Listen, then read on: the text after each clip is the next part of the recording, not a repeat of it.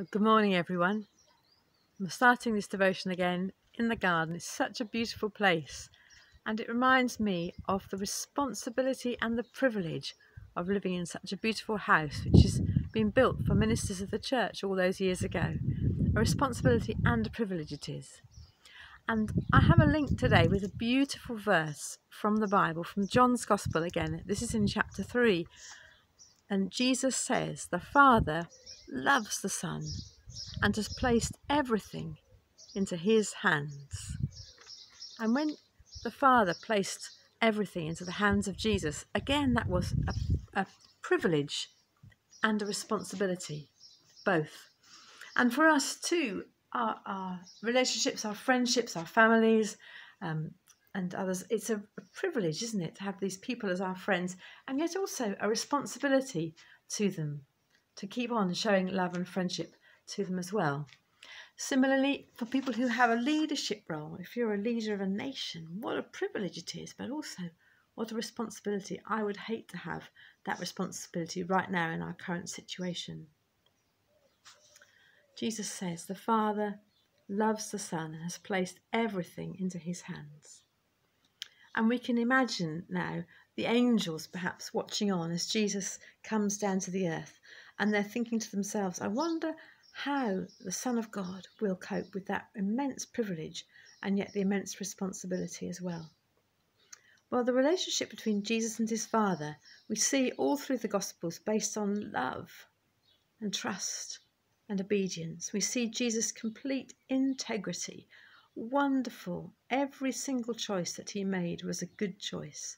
Every moment of every day, he was always good and holy. And even when it came to that ultimate choice at the cross, in the Garden of Gethsemane and at the cross, will he go through with the Father's will? Yes, he does. He goes through with it because he loves the Father and because he loves us too. And he does what is right, which is marvellous for us to know.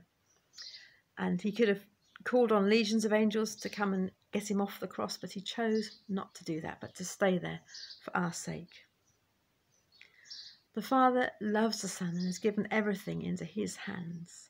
And when Jesus is raised from the dead, having trusted the Father through the cross, the marks of the nails are still in his hands, and the disciples are able to see them and feel them and know them. And when it says that the Father has put everything into the hands of Jesus, they are nail-scarred hands. When we think of our lives and all that we want to place into Jesus' hands, we remember that his hands are scarred with the nails, that he understands, that he loves us, and that his sacrifice on the cross has brought us peace and joy. I would like to sing a couple of verses from a hymn just now. I'm going to go over to the piano and just sing these two verses from a hymn. It's the hymn, Crown Him with Many Crowns, and I'm going to sing one of the middle verses and then the last verse.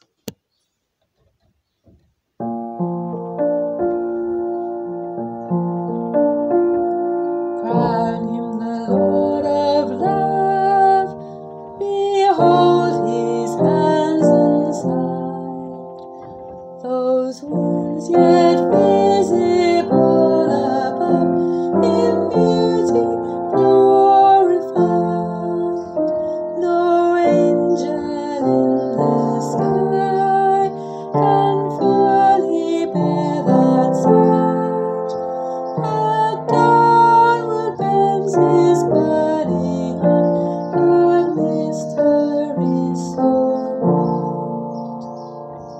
great. Crown him the Lord of years, the potent head of time, creator of the rolling spheres, ineffably sublime, all-hail Redeemer, hail, for thou hast died for me.